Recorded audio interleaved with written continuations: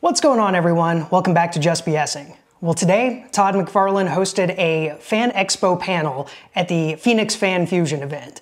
And they released official photos, well, they're blurry, but they're official photos of Wave 8. Now, the interesting thing here is there were only 5 figures shown, only 5 figures mentioned, no mention of one of the ones that was previously leaked, and that's Metamorpho. So we're not sure if that is going to be some type of an exclusive figure, or if maybe a gold label, or if that is off the table for Wave 8 and maybe in a future wave. But what we do have are the official photos for Booster Gold, Guy Gardner, the Black Manta repaint in all black, and the Dark Knight Returns Batman and the Max Fleischer Superman, which, as we speculated in our Wave 8 leaked video, are the repainted versions of the Wave 1 bodies for Superman and Batman. Now, that's expected. It is a bit of a disappointment. Was really kind of hoping for at least those two to get a kind of rework or new body style, or even using the classic detective version of Batman for that repaint.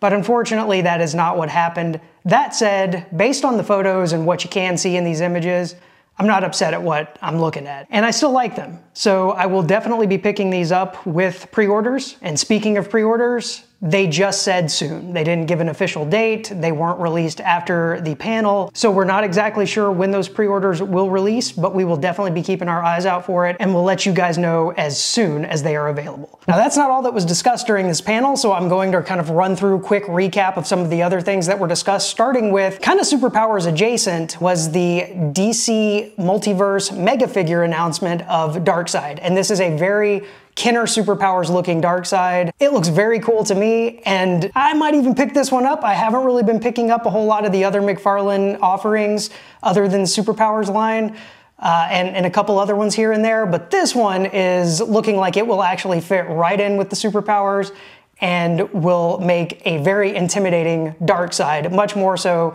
than that Wave 1 Darkseid we got. Love that Darkseid. Love that kind of New 52 inspired Darkseid, New Gods inspired. But this one is the classic style Kenner. And the only thing that would make this one better is if it had the light bar at the top, so its eyes lit up when light was shown down. But I really like this, so I'm assuming a lot of you guys will like this one too. This was a reveal, so this was the first look, I believe, at this figure. Again, no other purchase or pre-order information given, but we anticipate that will probably be coming soon as well. We also saw from the '89 Batman movie a very cool cowl statue. This is not one that you can wear, I don't believe, and I think it was even said during the panel. I'd have to go back and rewatch it. They said you can't wear this one. So this is just for display purposes. Looks very nice, but at a price tag of, he said, about $100, so we don't know if that'll be slightly under or slightly over.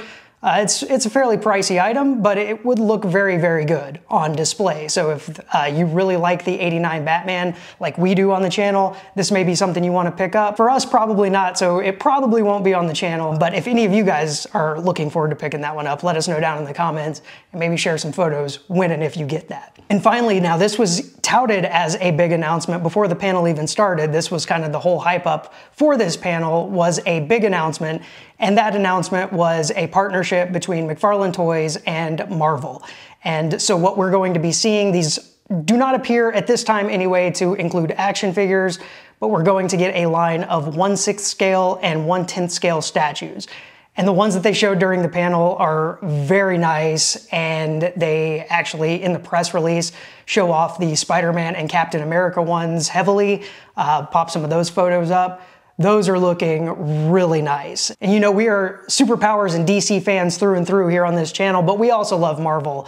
And these are very tempting. So we'll have to see when these officially come out if there's something that we might be interested in getting on the channel. And it makes you wonder if the 1/6 and 1/10 scale statues are in the works now. Could there be figures in the future? Todd McFarlane even said during the panel he wants to do a Spider-Man figure. So I would imagine that at some point we're probably going to see some figures. I would love him to go retro as well and do maybe some Secret Wars retro-inspired figures for the Marvel line, or for anyone to do those for that matter, but most likely that's not going to happen. Todd was even kind of said he was split himself on the Superpowers line during this panel, because he said that he always wanted to make toys look way cooler than the things that were out around that time, or that late 80s, early 90s. And so he fought really hard to get that, and now everyone's doing those kinds of figures, and now all of these retro figures are back in style, and now he's doing that kind of figure that he was rallying to improve upon back in the early 90s. He said he still loves them. He definitely understands why they're popular and why the retro is selling, and he really loves doing them, but he always fights with himself because he wants to make little tweaks and makes them better here and there. But instead we get a lot of repaints. So again, we're faced with some of the same Batman and Superman repaints.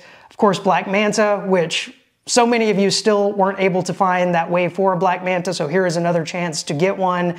The black suit looks very nice, very classic Black Manta style. Not Super Friends style, but still looks really good.